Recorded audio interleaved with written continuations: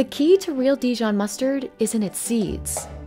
While other types of mustard use white seeds, Dijon is made with these black ones, which give it a tangy, sharp flavor. Named after the town of Dijon, France, very few of the black seeds used to make Dijon mustard actually come from France. But the few jars made with local seeds will cost you up to 6 times more than average Dijon mustard.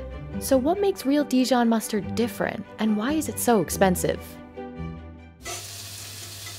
Quand même beaucoup différent que les autres moutardes. Parce que les goûts, il y a la fruité, puis l'acidité, elle est bien fraîcheur. Parce qu'il y a dans le moutarde de Bourgogne, il y a des ligotés aussi. Donc ça qui donne la fraîcheur. The jars of Dijon mustard made with local French ingredients are sold as Burgundy mustard, the name of the region where it has been made for centuries. C'est parti. Vous voyez, la graine de moutarde est très petite.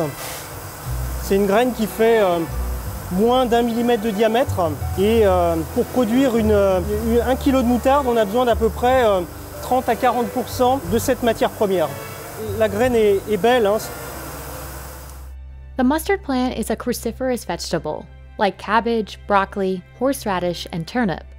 The plants are rich in pods, which are their fruit. Each pod contains several dozen mustard seeds. Dijon mustard is made with black mustard seeds, which are more aromatic than the white ones used for other types of mustard paste.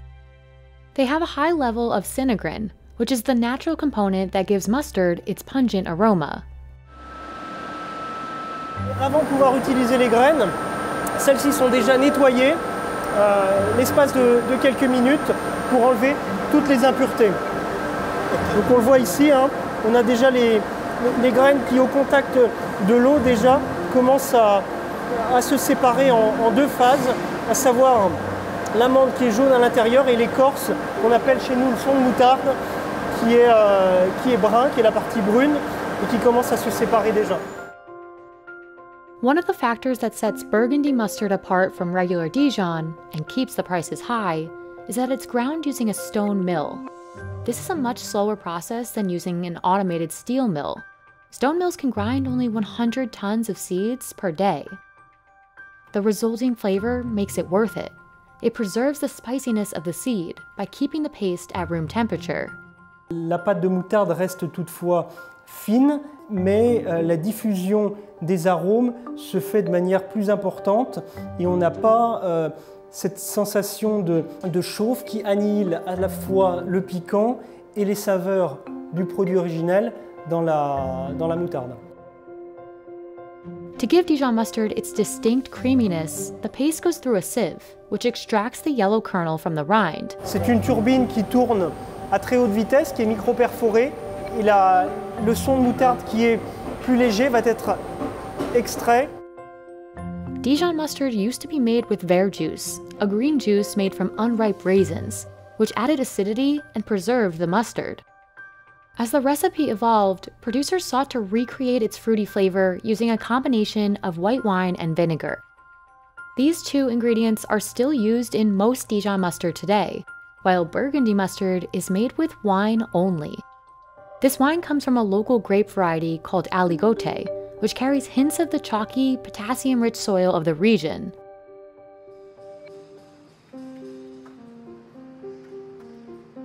Et puis j'ai commencé à utiliser des moutardes chez Faro depuis plus que 20 ans.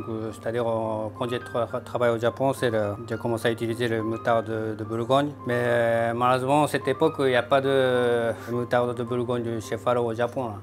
Donc mon chef japonais qui téléphonait chaque fois son copain en France, donc lui qui apportera aux moutardes de chez Faro au Japon.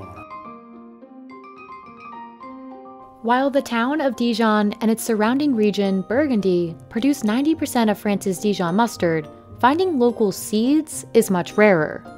Most producers get their supplies from other countries, with Canada growing 35% of the world's supply of mustard seeds. Using foreign seeds is more convenient and can be up to 50% cheaper than using French seeds. In 2021, France produced only 4,000 metric tons of seeds.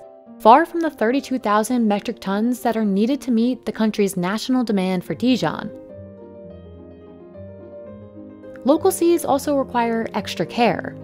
The use of pesticides is banned, and in recent years, late frosts in the spring have been destroying mustard crops in Burgundy. La production de graines de moutarde en France n'est clairement pas suffisante pour répondre à l'ensemble des besoins français, et notamment pour une raison très simple, qui est le coût de celle-ci, qui est beaucoup plus important, et c'est un peu paradoxal qu'une graine de moutarde qui viendrait du Canada. The shortage of local seeds is part of a steady decline over the last century. But what made local farmers give up on growing mustard was a 1957 European Union policy. La politique agricole commune en Europe a orienté davantage les subventions données aux agriculteurs pour des pratiques agricoles qui étaient autres que la moutarde, à savoir le colza, qui est une plante qui est assez similaire et très proche même de la moutarde en termes d'aspect. On la confond d'ailleurs souvent, parce qu'elle a également des fleurs jaunes, mais qui n'a pas les mêmes fonctions, et on ne peut pas du tout produire cette pâte de moutarde avec du colza. The few jars on the market of Dijon mustard made with local seeds are now called Burgundy mustard. It became a protected label in 2009, similar to other products like champagne. It was launched as a collective effort by local farmers, scientists, and mills to reintroduce the crop in the region. Ça nous semblait essentiel dans la mesure où, on l'a vu, le produit moutarde de Dijon avait un petit peu perdu de tout son sens. Today, of the over 300 mustard mills once present in the region, only 5 remain, most of them industrial. From its very seeds to the final bottled product, Burgundy mustard is facing many challenges. Late frosts are killing both mustard plants and vineyards, making raw material even rarer and more expensive, while the ongoing war in Ukraine is driving up glass prices. Pour le consommateur, le prix de la moutarde a augmenté mécaniquement. Sur cette année, on est à peu près à une hausse de 9% versus l'année dernière du coût de la moutarde au kilo.